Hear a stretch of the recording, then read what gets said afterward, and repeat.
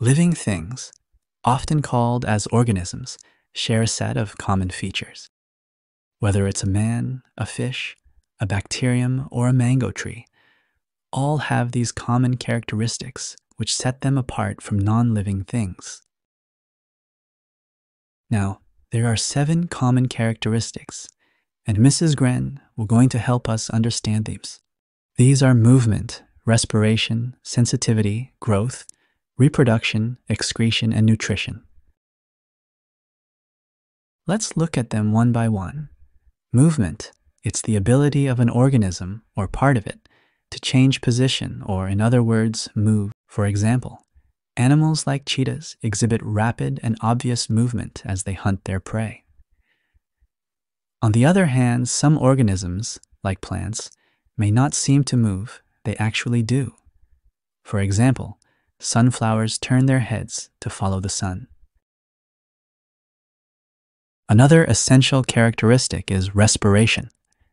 This is a set of chemical reactions that take place in our cell and break down nutrient molecules to release energy for metabolism.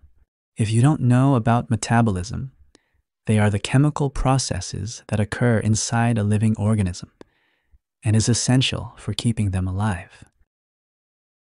Sensitivity. We can describe it as ability to detect changes in the environment and also to respond to them. These changes can happen internally, like your blood temperature rising, or externally, like high intensity of sunlight during summers. Also, this ability to respond to the change protects us from harm. For example, if you touch a hot iron, your immediate reaction is to pull your hand away.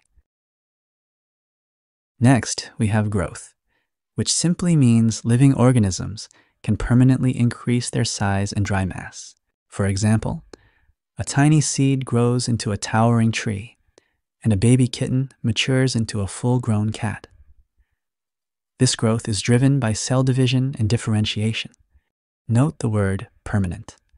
Sometime organisms like pufferfish can get bigger just for a short time to help to deter predators, but comes back to normal when the threat is gone.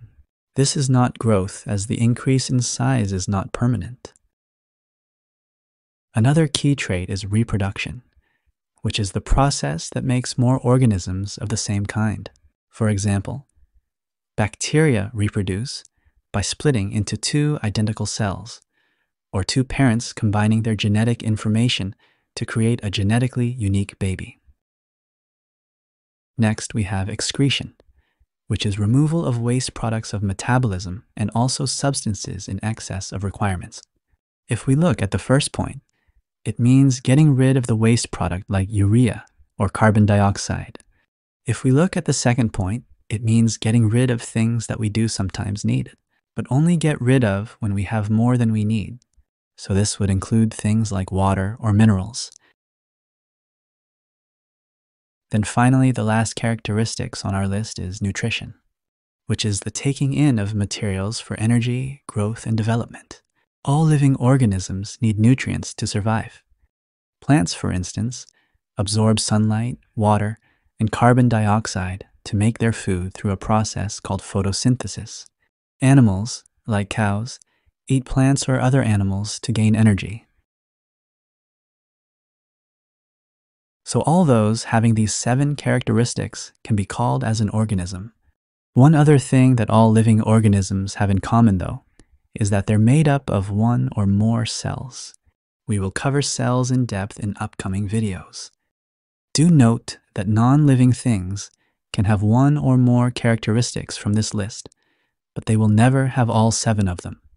For example, car can move, thus have ability of movement, but it doesn't possess other characteristics. So there you have it. Movement, respiration, sensitivity, growth, reproduction, excretion, and nutrition are the 7 characteristics that define all living things. Together, they create the fascinating tapestry of life on Earth. That's all for this video. Don't forget to like, share, and subscribe for more. Check out other videos in our playlist for more learning.